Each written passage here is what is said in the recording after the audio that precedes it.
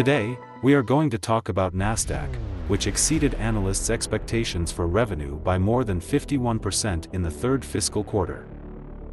Nasdaq published its latest report on October 18. Manufacturing costs make up 35% of the revenue structure and gross revenue 65%.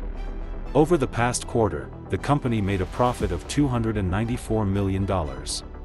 And its market capitalization is now $32 billion. Nasdaq is a financial company that owns 10 stock exchanges in the US and Europe, including the Nasdaq exchange of the same name. The company also calculates more than 40,000 stock indices.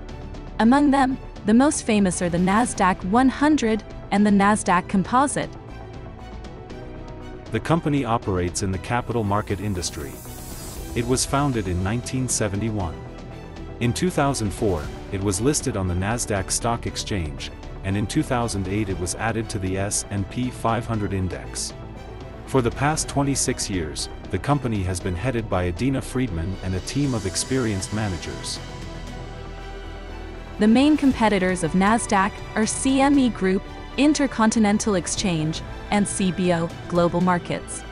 As you can see from the table above, some of them are ahead of Nasdaq in terms of capitalization, but the company has a number of competitive advantages.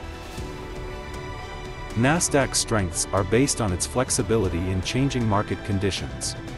A few years ago, the company announced that it would redirect resources to more promising areas, such as cloud services. As a result, over the past 3 years, the Capital Access Platform's revenue segment has grown by 30%.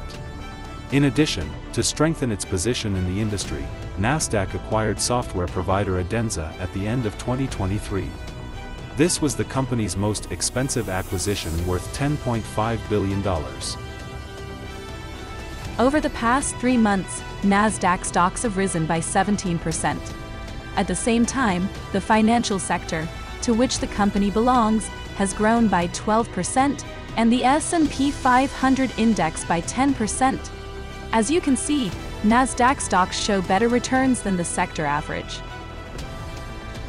For more information about this and other companies, please visit Investop website, which is regularly updated by InvestStudio. See you soon.